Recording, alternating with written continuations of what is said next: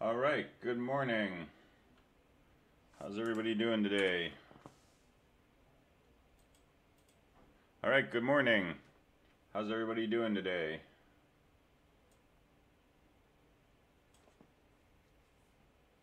Cool. My microphone works apparently.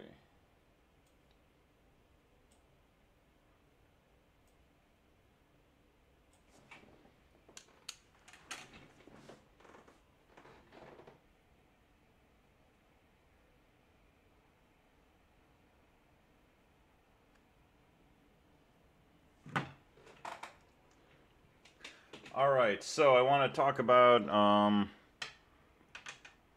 homework 2 mostly today. I want to go over the details of that, and then I want to go through the actual step-by-step process of doing homework 2, particularly the stuff related to GitLab. So setting up an account, linking up your repository, pushing things over, and adding me as a reporter. So mostly that's what we'll be doing today. Any questions on stuff before we get started with that?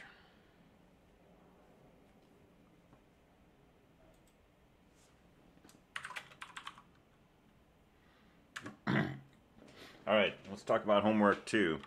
So you've probably already read this, right? So this is an exercise in using GitLab. We're going to use GitLab as the main way that we submit assignments in this course. Let me bring my chat window over.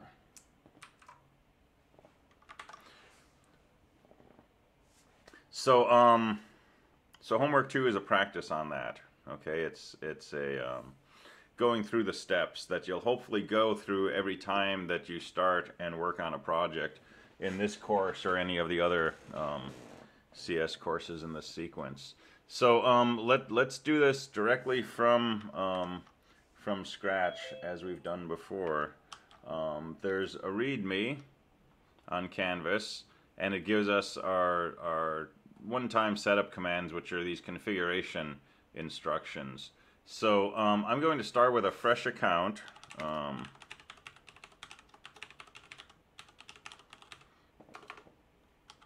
So I'll use my Goblin King account, which I don't use for anything except stuff like this. So there's not a whole lot going on in here, and there's no Git information set up in here to begin with. So first thing I'm going to do is some one-time initialization.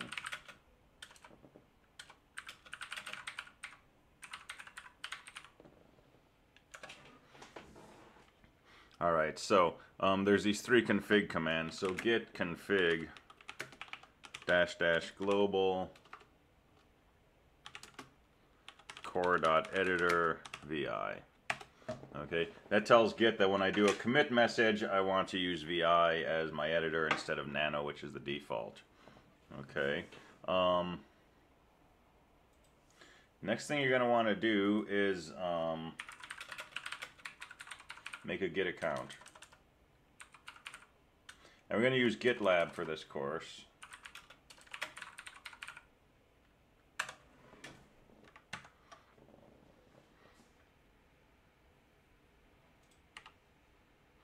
So let's hop over to GitLab.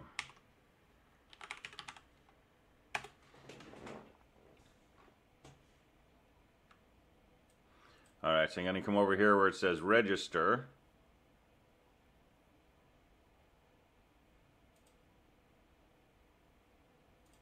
And we'll go through the usual drills. So full name, so my name is Goblin King.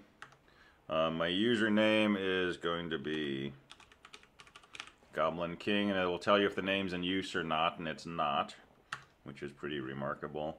My GitLab, put in a valid email address because it needs to send you validation. So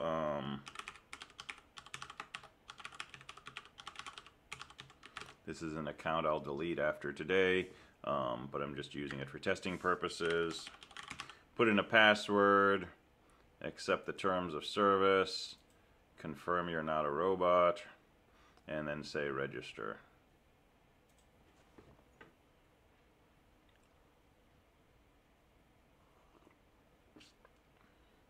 Alright, I'm going to just check the box that says I'm just me. I'm not going to worry about filling in my role in detail.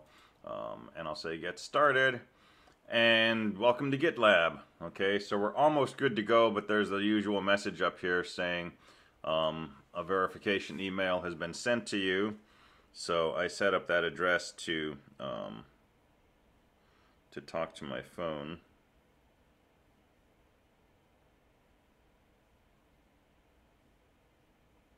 And so I've got my email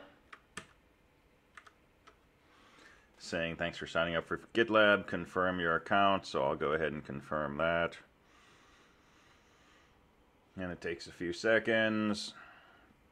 And there we go, your email address has been successfully confirmed. So I'm done with that. We're good to go. Alright, so now I'm going to come back to the README instructions. I'm going to do these two configurations.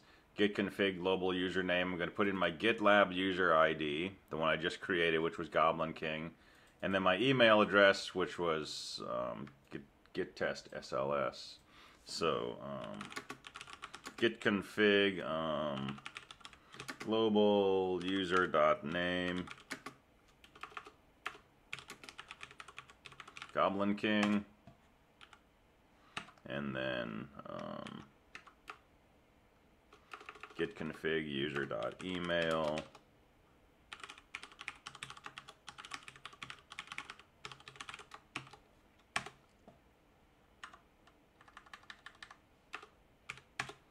Alright, so that's our one-time setup, and that's telling my local Git repositories information that will be used eventually to sync them up with the GitLab repositories. Okay, so the whole idea is we're going to have our Linux machine. This could be the Linux server, this could be my home Linux box, but I'm going to do code development over here, and there's this cloud-based service which we call GitLab, and I'm going to have my local repositories that I create here, and I'm going to push those over to GitLab. And GitLab's going to have a clone of the repositories that I have on my local machine, which means I can pull them back from there if something happens and I lose my work. It also means that that I can go to a different machine and I can pull down my repository and now have two machines that both have all of my code on them. It also means that me, as the instructor, I can go to GitLab and I can pull down a copy of your repository and load it on my system, and then have all your code, have your README files and so on, and I can test your submissions. Yeah, you can just say software developer for the role on GitLab. I don't think they do anything with that information, so I don't even know what the options are. But yeah, software developer is pretty accurate. Alright, so we've done our one-time setup. We're almost done with the one-time stuff. The last piece of the puzzle, though, is authentication. Okay, what we're going to want to do is, continually make changes to our code, push them over to the repository on GitLab. Well, we need to somehow tell GitLab that we're allowed to do that, because we don't want some other person coming along and making changes to our stuff on GitLab. We want to be the only person who does that. And we don't want to have to type in our username and password every time we push something over. Okay, we want to be able to do this quickly. Git add, git commit, git push. We want to be able to bundle that in a script maybe, so that when we're coding and developing and thinking about what we're doing, we don't have to think about Git. We just do it in the background, right? So we definitely don't want to put in a lot of extra steps like typing a username and password. Can you change your global.username? So I mean, you can reissue this command as many times as you like. But this ultimately, when you're going to push stuff over, this has to be the username that you're using on GitLab. And I don't know if GitLab lets you change that. I think it does. And this is really... Say again? I can confirm that it does. I did it yesterday. Okay, cool. If I do git config-l, it'll show me what my current information is. And this is really just a file, a hidden file in my home directory. So you can change these, if you make typos or you change your mind and so on. That's all fine. All right, so we have to do one more setup step, which is setting up this handshaking so that we can push things over to GitLab without having to do too much work. So there's a description of how to do that in this README,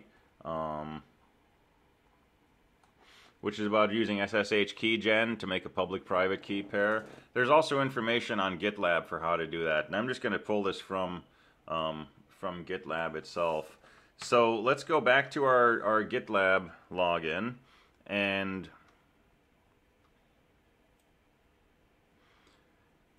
so if you put an icon of yourself up, this will be a picture of you, but this is what I look like right now. So I'm just going to click on this, and I'm going to go to Settings.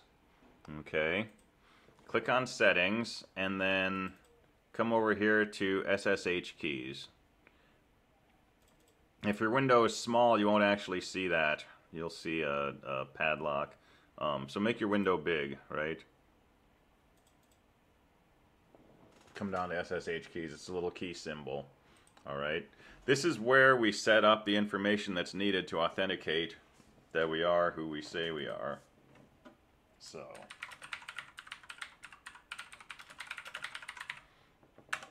SSH authentication with GitLab. All right, so go to your settings, come down here to SSH keys, and it'll say this is where you can add an SSH key. Well, before you can add a key, you have to generate one. All right, so real briefly, what's going on with this? You want to be able to basically send a username and password to GitLab so that it says, okay, I'll let you make changes to the repository, and then other people won't be able to. We never, ever, ever want to send passwords and private information in plain text.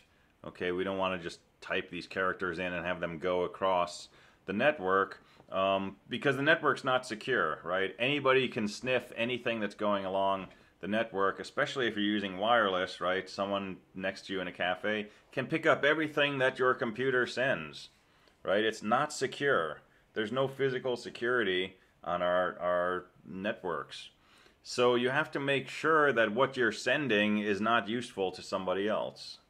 So we send encrypted passwords.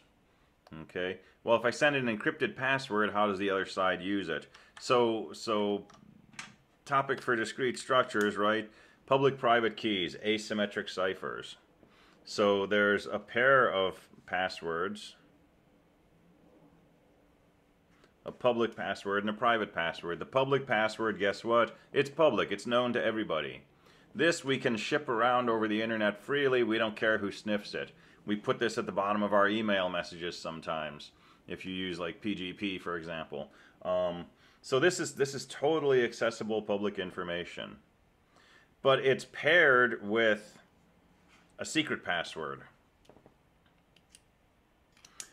Okay, here's the deal. If you know the public password, you can find out if I know the private password. But being able to do that does not tell you what the private password is. Okay? But if you know the public password, you can confirm that I know the private password. Okay? This is math magic. Prime numbers and very large integers. But so it's an asymmetric key. There's two pieces to the password, one that's public domain, one that's kept private. Without ever telling you what my private key is, you can still confirm that I know it, right? Because it's uniquely associated, theoretically, with this public key. So I'm going to give this public key to GitLab, and every time I try to push a file over, it will ask me a question, and because I know the private key, I can answer that question, and GitLab will know, oh, you know what the private key is, I guess you're Nick Macias, or Goblin King. So we have to put this public key over on GitLab, which means we have to create it first. So there's instructions here for doing this. So let's click through where it says generate one. And we're going to use the keygen command. So this is built into Linux. And the README that I posted uses RSA. RSA is pretty secure, but there's belief that this other encryption method is more secure, right? I mean, the stuff changes all the time. So let's go ahead and generate a key of type ED22519. So I'm just going to copy this up to the comment. And it's just one command. So come over here. SSH keygen, that's the command for generating the pair. -T says what type do I want. Instead of RSA, I'll do ED25519. And then I can put a comment here, and typically we just put in our email address.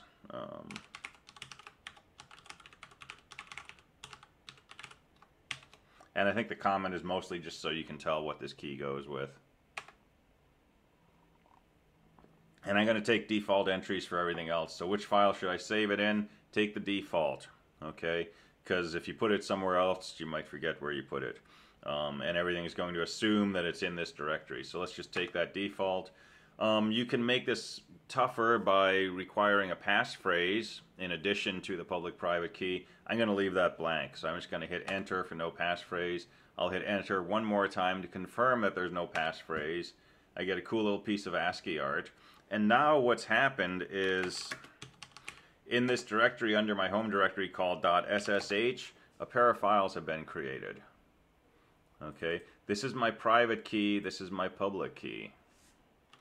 It's okay to publicize the public key, okay?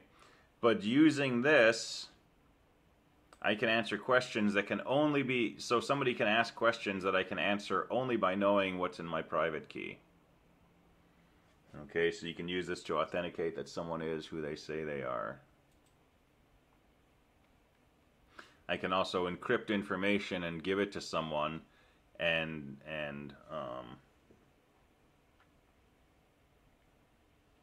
well, that's a different matter. Someone can send me information, they can encrypt it using a public key, and only I can decrypt it using a private key. So again, CSE215 will dig into the details of a public-private key system, RSA in particular, and see how that works. So we don't have to worry about that. Yeah, ED25519 is also asymmetric. That's correct. Asymmetric because there's two pieces to the password, basically a public part and a private part. All right. So all I have to do is take this. I have to copy it. And you want to copy it as a single line. You don't want that line feed at the end to be part of it. Let's go back to our GitLab window. We were under settings, SSH key. Let's come in here and let's just paste that. And there's a title for it. I can call it whatever I want, right? I could set an expiration date. I'm not going to worry about that. I'm going to go ahead and add the key. All right. We should be all set. So I'm going to leave this window for now, and I'm going to come back here and let's continue with our README. Let's see, so do we need to get one of those? So there's nothing you need to get, just run the ssh-keygen command. And you can do it exactly like this if you want to read from here, or you can do it like this if you're reading from what gitlab.com shows you. If you're not sure, just do this. Right? Type RSA byte size 4096 -uppercase C, put your email address in there. And then you're left with a pair of files, IDRSA and IDRSA.pub. Okay? Copy the public one's contents, paste it into GitLab where it said SSH keys. All right? And then you're basically all set. So that takes care of your authentication. So next thing is what you have to do one time per project. Okay, so this is when you're starting a new project, you have to do this. So everything we've done so far, you're done. Okay, unless you change your email address or your GitLab account or you move to a different machine, you don't have to do any of these things again. So those 3 git config commands, setting up your account on GitLab, doing the SSH keygen, pasting the key into GitLab under SSH keys, that's all one-time stuff. Okay, we're done with that. We never have to do it again. So now we're doing the stuff that happens per project. Okay, so homework 2, your goal is to make a new repository called homework002, make a readme, copy ODP 403, push it over to GitLab, add me as a reporter. So let's do those steps. Okay, and these are the steps that you'll do every time that you start a new project. So so where am I right now? I'm gonna go in my home directory. I'm gonna make my, that's not what I wanted. I'm going to make my homework 002 directory.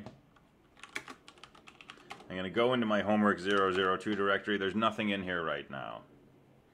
Okay. So git init. That's how I set up an empty repository. All right. And then you need to do one time this git remote add origin statement. Okay, this is what's going to link my local repository to a repository on GitLab. So the syntax is git remote add origin git at gitlab.com : your GitLab username / the name of your repository .git. Alright, so git remote add origin git at gitlab.com : Goblin King.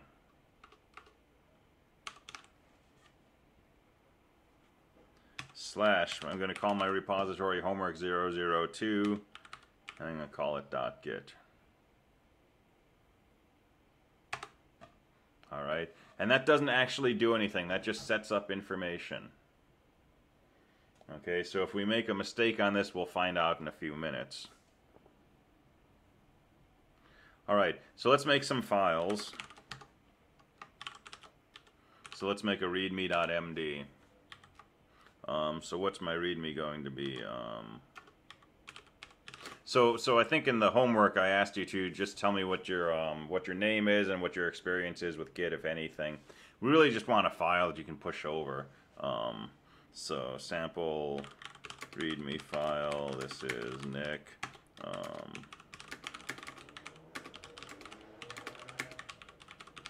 I like Git a lot.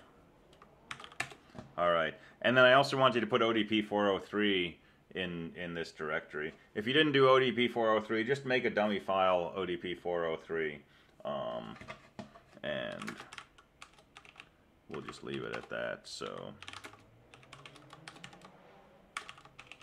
there's working code for ODP 403. Just take your first command line argument, multiply by 2, and echo that out. Alright, and yeah, all this stuff that you need, all the stuff that we're doing right now is in that how-to guide on Canvas, the how-to quick start guide, which tells you how to get to the server, tells you some basic Linux commands. There's a section on Git and GitLab also. Alright, so we're doing our development, we're writing code, we're testing it, we're changing it, and so on and so forth. Here's the 3 steps you do over and over again. Okay, so git steps,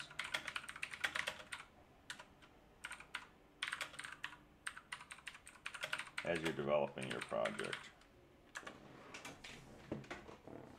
Alright, so I've modified my code, I've made some changes, I'm ready to do the git thing. 3 things we do. Git add the files that you've changed. I'm just going to do asterisk because I only have 2 files in here right now. So I'm going to add them both. That's the first step. Second step is commit your changes, git commit. Okay, and it will tell me in here in the comments I'm about to commit these 2 files. And you're supposed to add a comment here saying what you're doing. So initial check-in,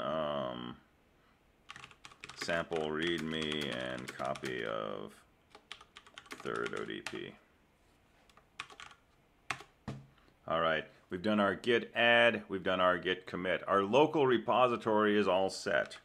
If I say git status, everything is up to date. If I say git log, I can see that I've made a check-in and so on and so forth. My local repository is all set. The last step is let's push our changes over to gitlab.com. And that's one more command, git push origin master. And this is where you find out if you made any typos when you said remote add origin. And you find out if you set up your SSH key correctly. So the first time you try this is a discovery process. Looks like it worked great. Okay. So it gives me some information, no error messages, I'm good to go. Okay, well my README had some typos in here, right? I misspelled sample, and I put an uppercase H on this, and I'll put my full name in there. All right, so I made some changes. What do I want to do? Git add README, git commit.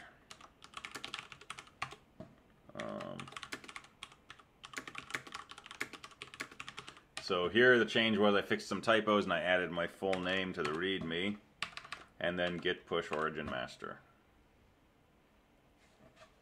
And now if I do a git log, I can see I've made 2 check-ins of my code. And let's take a look at ODP 403. So I always want to put my shebang in the top. And if I look at this, this is not executable, right? So let's make that executable.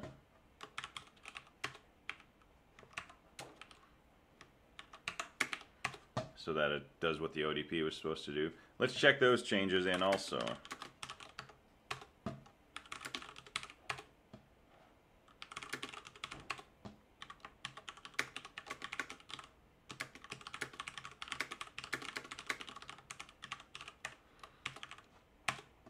Alright, and then git push origin master.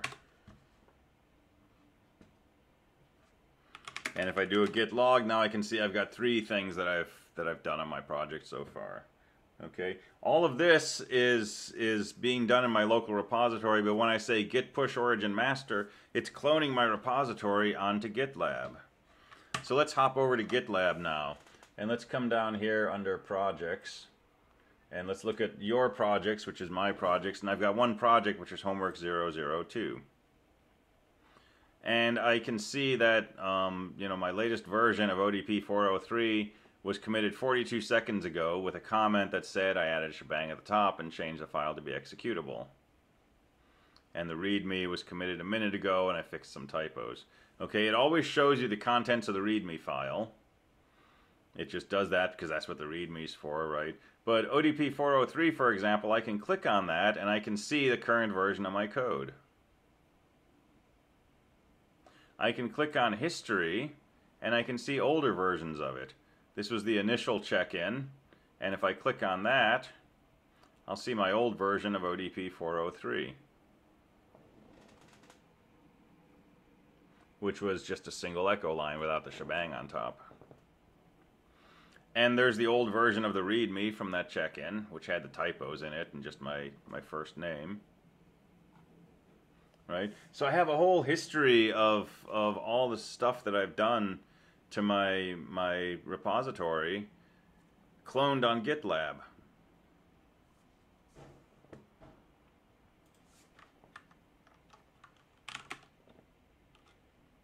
So let's say I'm you know, doing some stuff and I say rm-rf star because I thought I was in a junk directory, and you know, now I go down to my homework 002 and I'm ready to finish up my ODP 403 and it says new file, right? And I'm like, what the heck? And I do an ls and it's not there, right? And I start to panic, right? I've deleted all my files. This was, you know, months of work writing these files and getting them to run correctly and so on. So let's check my git status. My git repository is still here because when I said rm-rf star, it didn't delete my .git directory, right? That's still intact because it's a hidden file. So I'm saved from my carelessness, but you know, if I was in my home directory up here, and I said rm-rf star, everything is gone, right? I still have my git config directory, my git config file, but my homework 002 directory is gone along with the Git repository that was in there. I've completely lost it. Okay, if this is the night before a project is due, or a big presentation, or the final submission of a grant proposal, this is panic time, right? Okay, well, I've been pushing my stuff over to GitLab, right? And I know that, the last changes that I made, I pushed over to GitLab. They're sitting on the repository. I can see them on the website.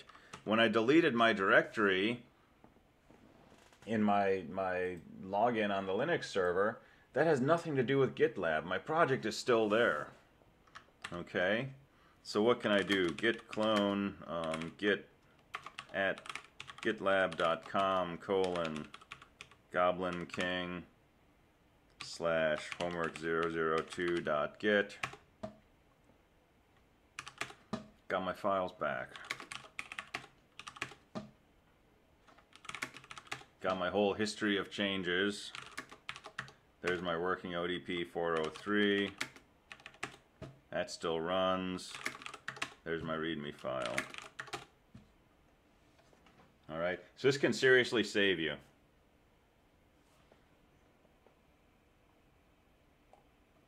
And it can save you if your hard drive goes to lunch, right? If you're working on your home system and all of a sudden your system crashes and your hard drive is corrupted, pull your stuff down from GitLab. Alright, last piece of this puzzle. For the homework, you have to add me as a reporter. Okay, so how do we do that?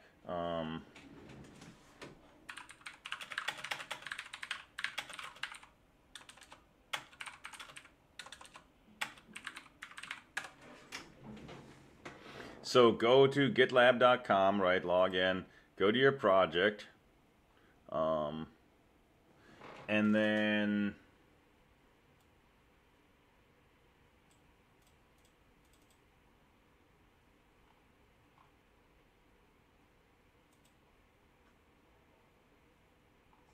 go to members.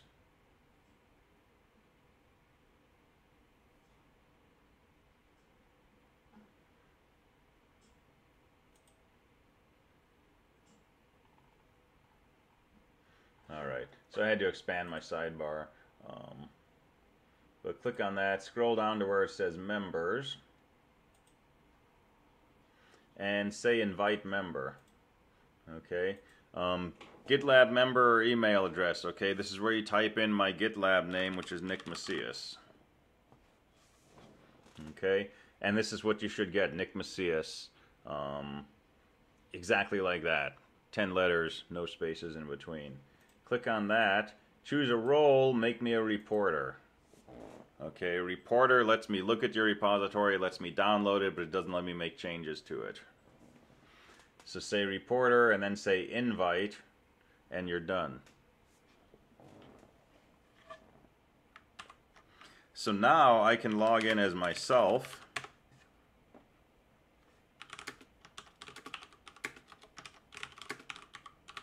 I can make a grading directory, and I can say git clone git at gitlab.com /. You're going to send me your user ID and an email address, and so I'll use that.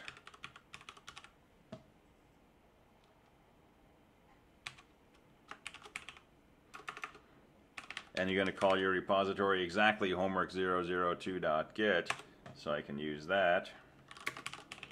And now I can come in to my copy of your repository, and I have access to your code. I can read your README, I can look at your files, I can compile them, I can test them, and so on and so forth. Okay, and I can also look at the whole history of your progress. So if you say, that latest version I submitted was broken, but the one right before worked well, I can go back to the version right before, and I can see what you had, right? This is also a really good way if you're looking for help from me, right? Sending screenshots of code, sending snippets of code in email, right? In a pinch, that's the best you can do, okay.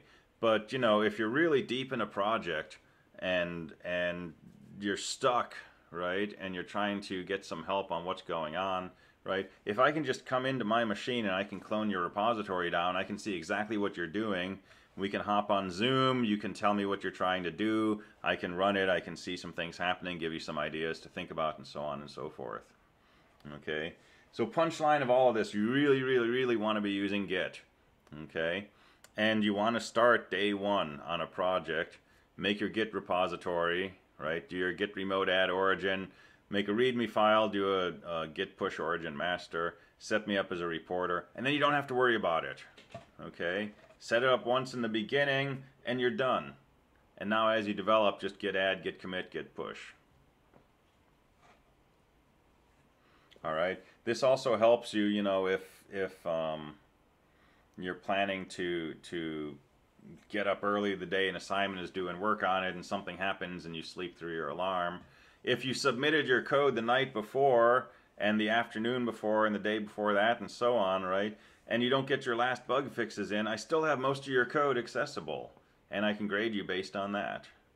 If you don't do anything with Git until, you know, right before the assignment is due, you risk destroying all your work because you did something, you know, that you weren't supposed to do in Git. And, you know, you also risk the possibility that, hey, the global network has gone down today, and I can't submit my code. Well, if you've been submitting it along the way, right, I can still get to it when things come back up. So get in the habit of Git, and take homework 2 as, you know, a practice of going through all these steps, but also as an example of what you want to do every time you start a project. Okay, we're going to do homework 3 starting tomorrow, and hopefully as soon as we've done that, you'll do these steps: make a directory, git remote add origin, make a README, push it over to GitLab, set me up as a reporter. And then you can just be pushing stuff as you go.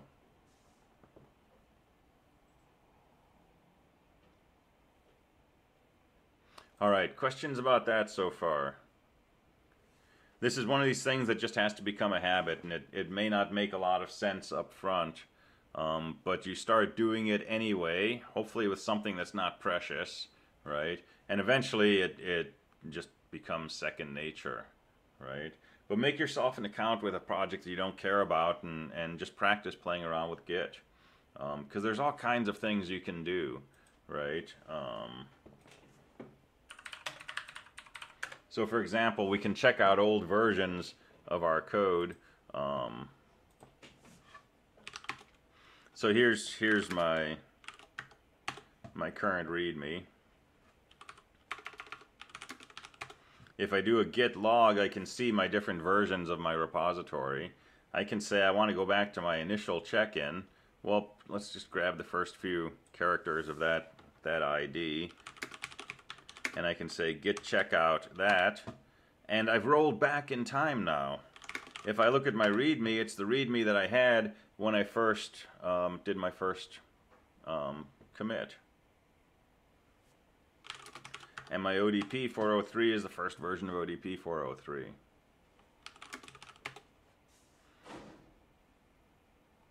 Right, and if I go back to this last version,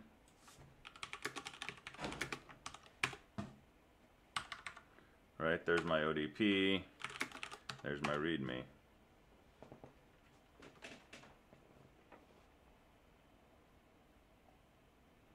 Let's see, question, is there a step, I forgot, after adding the public key and before doing the remote add origin? Once you add the public key to GitLab and you do the remote add origin, you should be all set. Anytime you do git push origin master, it should push your repository over. If that's not happening for you, try it again. If it's still not happening, catch me an email or pop by office hours. So I have hours today at 5 as usual.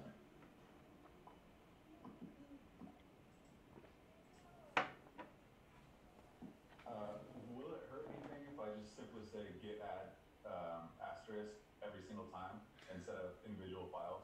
That's usually what I do. And if something's already been added, it doesn't have any downside.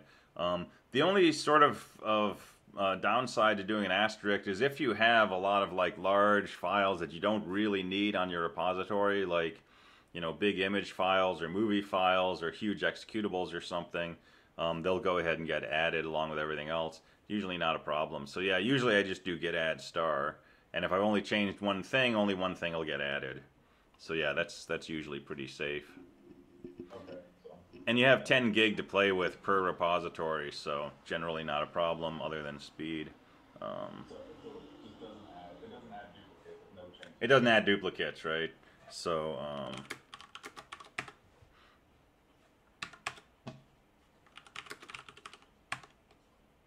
right, so I do a git add and I do a git commit. It tells me there's nothing to commit. I'm already in my current state.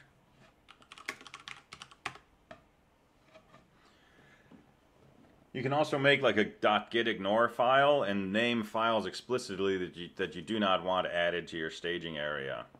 And that's one way, you know, if you want to do git add star but not have, you know, executable files added, for example, you can put those in a .gitignore file. Okay, that's cool. Thank you. Yeah. The README file is a readme.md. MD is short for markdown. So HTML is a markup language, right, where you can add things to your text to change the way it appears in certain viewers. Same thing with these .md files. We can use a simple markdown language. So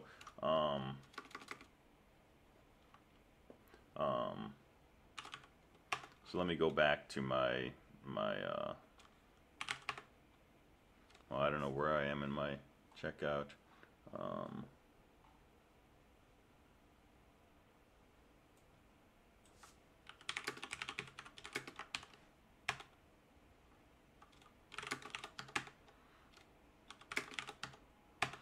All right, so we can put tags in here. For example, 3 number signs in the front will change this into something that looks like a title. Putting asterisks around things will italicize them, and so on and so forth.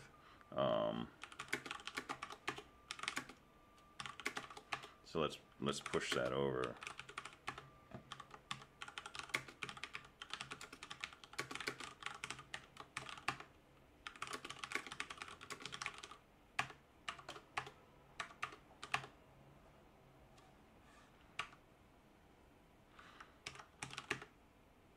Oh, I'm logged in as myself. Let me go back to Goblin King.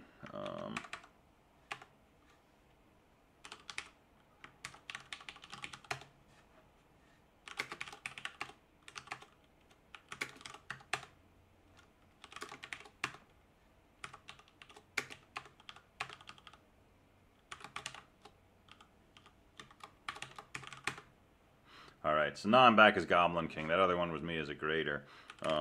So let's add this. Let's commit.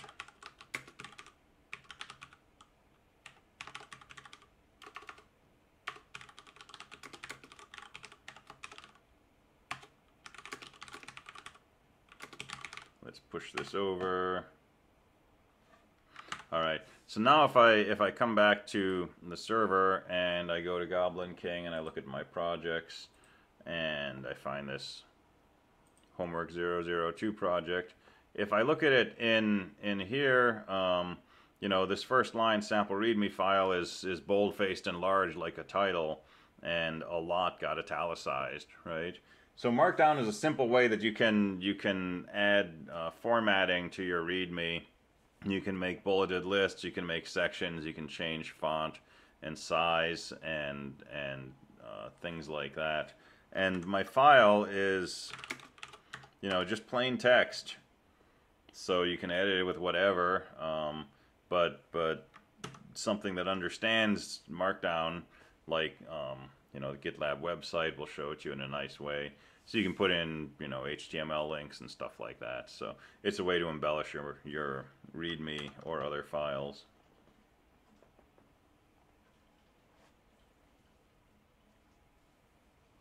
Alright, so that should be enough to get you through homework 2. Please do this today, okay? Don't wait till Thursday night, because I'm usually not online Thursday nights. Do this today. make sure you can go through all the steps, get everything pushed over, add me as a reporter. Okay, go to the settings part of your project, go under members, put in Nick Macias, invite me as a reporter. And then Friday morning, I will pull down all of these repositories and make sure I can access them. If I cannot access your repository Friday morning, I will send you an email. And I'll tell you I can't get your repository, or, you know, I got your repository, but I didn't find a README file or something like that. Okay? We're not going to stop this until everybody has 100% on homework 2. So, because this is something you have to know how to do for the rest of the year, basically. So, so do the best shot you can at homework 2, but if it's not right, I will send you feedback and we'll figure out how to correct it. You'll add me as a reporter or change the name of the repository or something, right? And I'll try again. And we'll keep doing this until I can actually download your repository and see your files. Okay? And then at that point, you've successfully taken your project, put it under Git, pushed it into the cloud. Okay? And made it accessible to me. And then that's what you'll do every project from here on out, at least for 224 and CSE222, and probably for CSE223 as well. So this is something we'll be coming back to. And then when you leave Clark, right, this is something you'll do on the job. This is something you'll do at a university. So it's kind of an essential life skill. All right, any other questions?